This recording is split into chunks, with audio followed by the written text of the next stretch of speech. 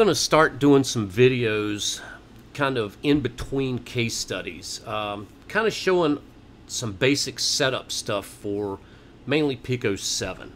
I know what you're seeing here is Pico 6, but what I want to talk about today is sample rate. To me, it's the most important thing to get right, because the reason you're using the scope is to catch a glitch, and if you don't have the sample rate set up correctly, you could still miss it. So I want to start laying a foundation with the sample rate. I'm going to call this sample rate Mike's setting, and what that entails is 500 milliseconds per division, 5 megasamples.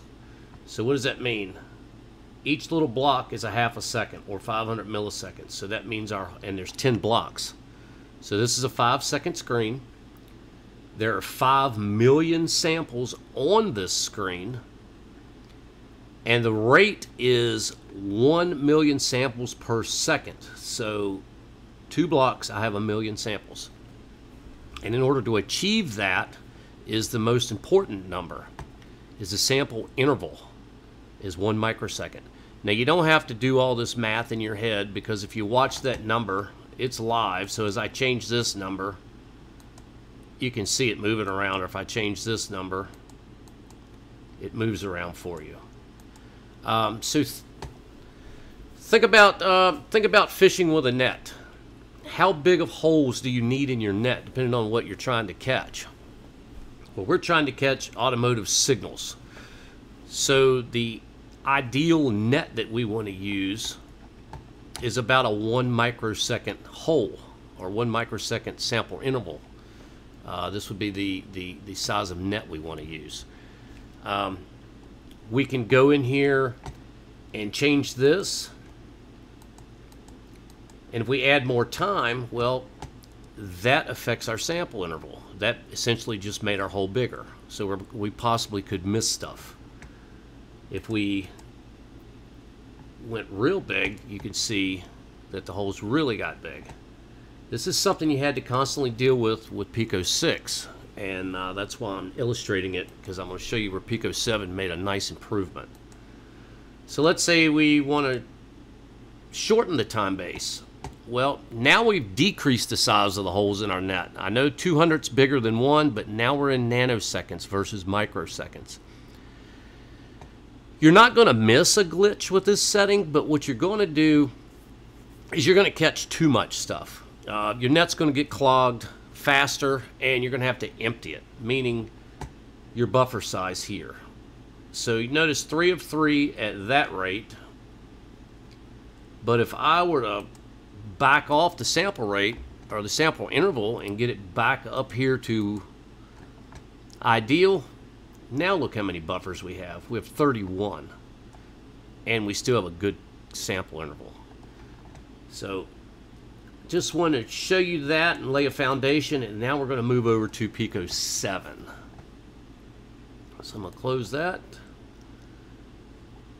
and we got that crazy screen, and let's open 7.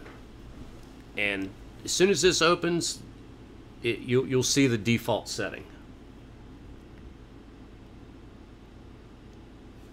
If you actually had your scope hooked up, it would show up here. It would say 4425 or whatever scope you're using. You would click on it and then hit OK.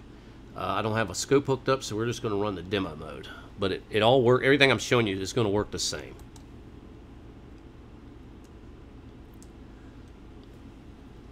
Now this is our demo. This is default. When you open your program, this is what it's going to default to. It's going to have a trigger on. It's going to have a very small amount of time on the screen, and we click there, but the 1 microsecond is a good sample interval. But if you look, if I want to go a little more time on the screen and approach Mike's settings, well, we've just made the holes in our net bigger, so we're going to have to change that. So how do you change it on Pico 7? Well, you got to come up here to sampling, and you've got to start adding the number of samples, because we want to really step on the gas a little bit. And let's get it back to the way we want it. So 5 million samples or 1 million samples per second. And now we're back to 1 US or 1 microsecond. And just like Pico 6, if I go change in time bases, then I've got to go back up here and readjust this. It's kind of a pain. What Pico 7 has done is they have gave us another option, which I think is freaking awesome. So I'm going to show you that. When you first open this up, it defaults to buffer memory. We're going to call that Pico 6 mode. What I want you to do is change this over to sample rate. Go to custom. Now we're going to go to our 500. And you can see the holes in our net are a bit small, so we want to go ahead and change that. So let's back that down one. And now we're back to mic settings. Now, being that we took it out of buffer memory and we put it to sample rate, now when we move this around, it stays put. That is a great feature. The only problem with that is when you close out the scope, it's going to default back to the way it was, unless you do a few more things, and that's what I'm going to show you. So we're going to go here to more. Now any of these little things over here are over here. If you want it over here, put a star beside it. If you don't like it over here, take the star away. So let's go to settings. Let's put this thing in user. It always defaults to factory. Let's go to user. You can change that if you'd like. Watch your eyes real quick, but if you want the light mode or the dark mode, there's that button. You could put the panel over there or over here, and it defaults to US. Now, 2 more things you have to do, because you have to save this. So we're going to go up here to save. Well, first off, what I want to do is I want to turn this trigger off, because if I'm going to save a good setup, I don't want a trigger on there, because what I'm trying to do when I'm hooking this scope up is I want to get squiggly lines on my screen. If I have a trigger set up and I don't have it triggering in the right spot, you could pull your hair out because the scope won't draw a line, and it may just because the line hasn't met the trigger point. So I say this: get the basics on your screen, then start adjusting things and adding triggers and all that good stuff that comes with using the scope. But focus, you know, when you're starting out using this, let's just focus on getting lines on the screen. So we have to save it. So let's save this.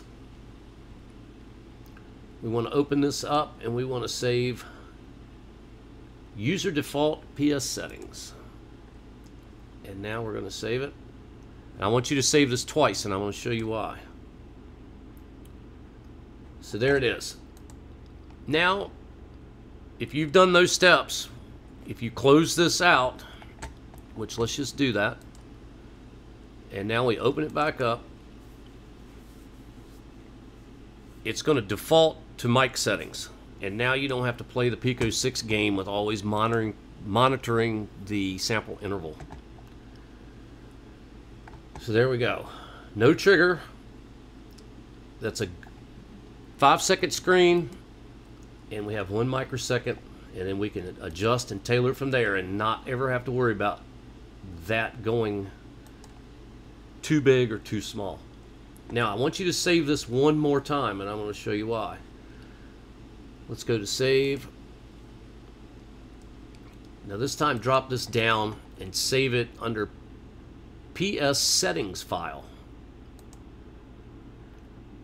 Now it wants to default to this weird folder here. I don't know, it's hard to find this folder. So what I would recommend is you go ahead and browse. I usually put stuff right on my desktop, and then I'm going to change the name of it.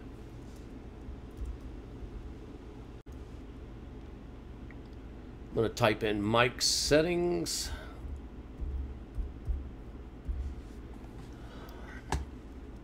And then hopefully this will save right on my desktop. And let's see. Yeah, there it is. So why did we do that? Well, let's say you're testing along there and you want to check a crankshaft sensor and you need a little help with the setup. Well, this thing has guided component tests in it. They're here to help you. I'm not always keen on the setup, but as far as the time and things like that. So let's see. Let's go in here. I don't use this very often. Let's say we're going to check a crankshaft position sensor. Unless you're working on something really old, we're Hall effect, guide and settings file. So you could kind of read down through here. A lot of information, kind of how to hook it up, an example waveform. Lots of cool stuff in there. And then after you set it up and you hit go, which I can't because I'm actually not hooked to a car, but it's going to work the same. It sets you up on a 20 millisecond per division, which is not a lot of screen time. Its sample rate is 200 nanoseconds, so basically the holes in the net are really small. This thing's going to catch a lot of stuff. You can actually see it here. There's a lot of noise in there. So use the power of the scope. The beauty of this scope is you can use long time bases, and the scope can still capture wonderful detail. So a lot of different ways to get back to mic settings. You can go up here. Let's say the screen's running. You've got your capture going on. You can go in here and change your time base while it's live. But remember, it is defaulted to buffer memory. It's in Pico 6 mode. So if you get to changing this time base and not knowing it, you're going to change your sample interval. You're going to make the holes in the net bigger, and you could miss something that you are looking for. So what I would do is let's go up here to open. Let's browse. And let's find mic settings. Let's go ahead and double click that. Your scope's already hooked up. Now this bad dude is going to now set you back up where you need to be. Now you may have to go in here. You don't want a 100-volt scale. You could use it, but you don't need it. You would have to back. A crank sensor runs 0 to 12, so you're going to want to back it down to a 20. And if you have other things that you're looking at, if you have to ID a probe, or if you're using one of the new 4425As, it's going to ID itself as soon as you plug it in. You may have to tell it, no, I'm not using an amp clamp. I'm using a lead. And then you can go in to turn on C and D if that's what you're using. But the beauty of it is, and the main thing is, this sample rate is going to be good. Okay? So this works perfect. This mic settings that I keep referring to works perfect for everything but CAN. If you get into networking, then you're going to have to change some stuff around. I'll do videos on that later down the road. Right now, I want to get just the basic, get some lines on the screen, get some usable, measurable lines on the screen, and then we'll go from there. I do have videos already out on setting up for CAN. If you want to check those out, I would appreciate it. Future topics. The next topic I'm going to do is triggering. I'm going to record some stuff live in the shop and then kind of do a little video like this, probably using a demo mode, but I'm going to focus on Pico 7. So any ideas you guys want to throw my way, use the comment section on YouTube. I'm on Facebook, Carter's Diagnostics. I'm in a couple of the Nissan master groups, Nissan Infinity technician groups on Facebook, so I'm pretty easy to find if you want to throw suggestions out there. But I hope this takes off. Like I said, I'm probably going to make a playlist and just put all these little beginner, startup, new to the scope style videos in that, and then keep my case studies in a separate spot. But enjoy the video, and you guys have a good one. And remember, drag that scope out. The only way to learn is to use it.